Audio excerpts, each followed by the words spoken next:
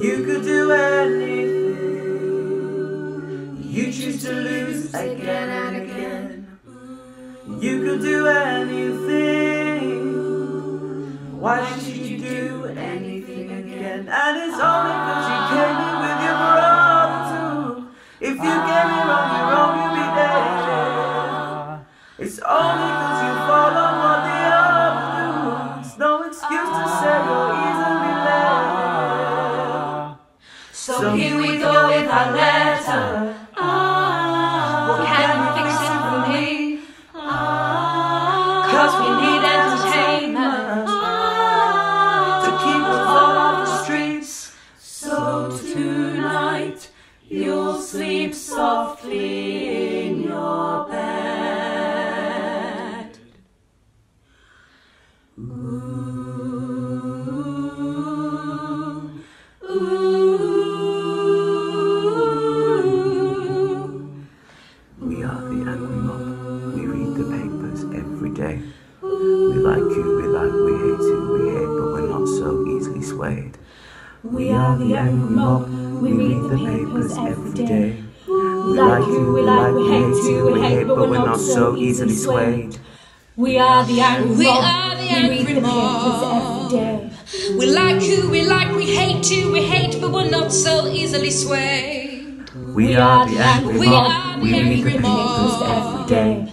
We like you, we hate you, we hate, but we're not so easily swayed.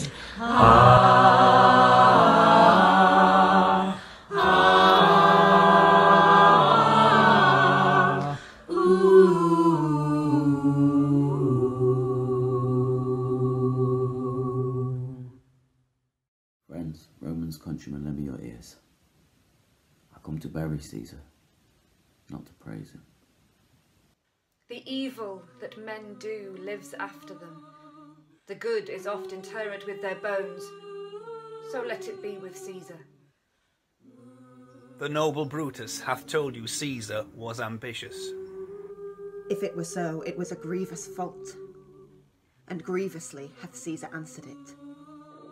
Here, under leave of Brutus and the rest, for Brutus is an honourable man, so are they all honourable men, come I to speak in Caesar's funeral.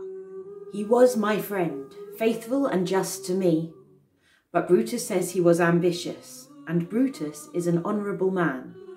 He hath brought many captives home to Rome, whose ransoms did the general coffers fill.